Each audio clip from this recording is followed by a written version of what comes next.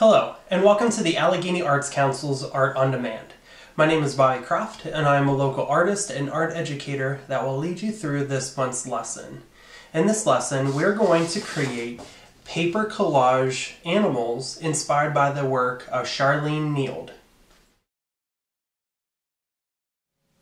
For this project, you're going to need colored construction paper, a pencil, something to add color to your project with or to create pattern with. I'm using oil pastel, but you can use crayon, you could use colored pencil, you can use marker, a pair of scissors, and a glue stick or a bottle of glue.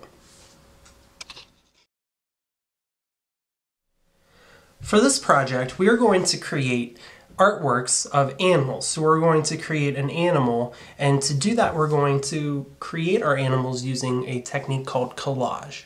Collage is when an artist will use various sheets of paper, either that they draw on or that they find in magazines or newspapers or other printed medias, that they will cut out and then glue down together to create an artwork. So we're going to create an animal using this collage technique. And for the first step of our project, each piece of paper that we're going to use for our project, we're going to create a pattern on. So using the colored construction paper and whatever material that you want to use to add color, you're going to create a pattern on each piece of paper that you will use.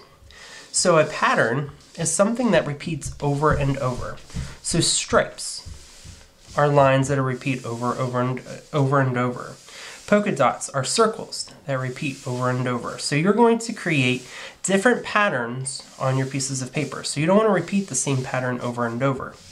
So for this pattern, I'm going to create stripes, and then using a different color, so maybe blue, I'm going to create polka dots. Maybe in every other stripe. So have fun with this. There's no right or wrong pattern that you could use for your project. So experiment and try different patterns out for your project.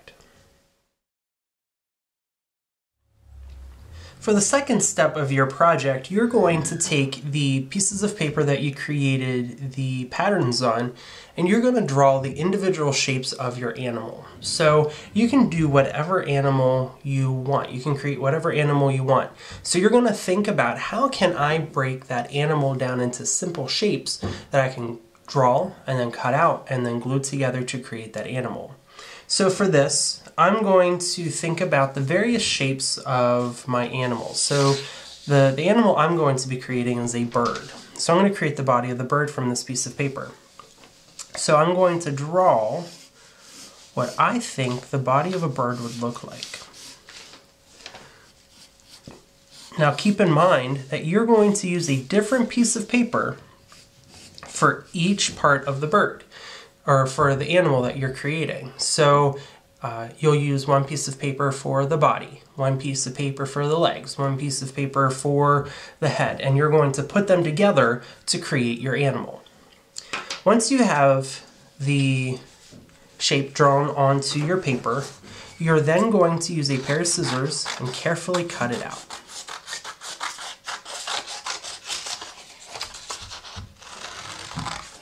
Now keep in mind, if you need help cutting out your paper, ask an adult to help you. And with the scrap paper, you can recycle it for later. You're going to repeat this step for all the individual pieces or parts of your animal. You're going to sit each part aside until you're ready to construct and put them together to create your animal artwork.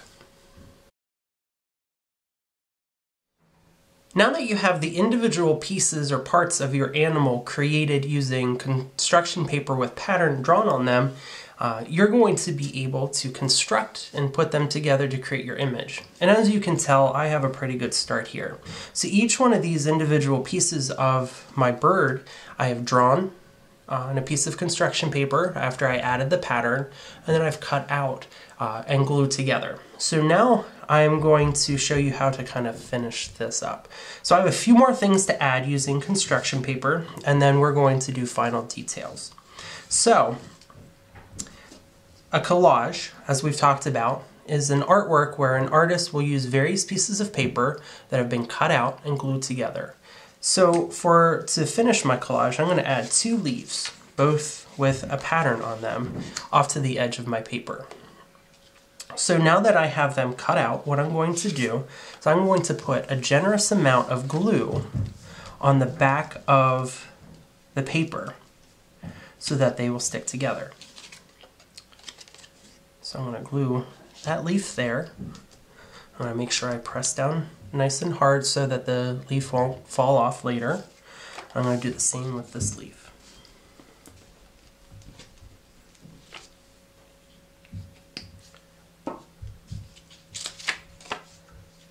So now that I have all of the pieces of paper glued together, now I can go back and use the same material that I used to create my patterns earlier to add details. So I want to add feet, I want to add eyes, other little details that I want. So I'm going to use my black oil pastel, or if you're using marker or color pencil, it's completely up to you. And I'm going to add an eye to my bird. And then maybe I will add a few hints of texture in the feathers. Or maybe down here I'll add some hints of texture. And then I'm going to switch to maybe a yellow gold. Let's see if a yellow gold will show up to add the feet. Now keep in mind, this is your artwork, so you can add as many details as you want to your artwork. Make this your own, and when you're finished, sign it so that the world knows who created it. And there you have your very own collage animal. We really hope that you've enjoyed this lesson, and we would really love to see the work that you have created. Please use the information on the screen to send us a photo of your work. We hope to see you next month when we learn how to draw from observation.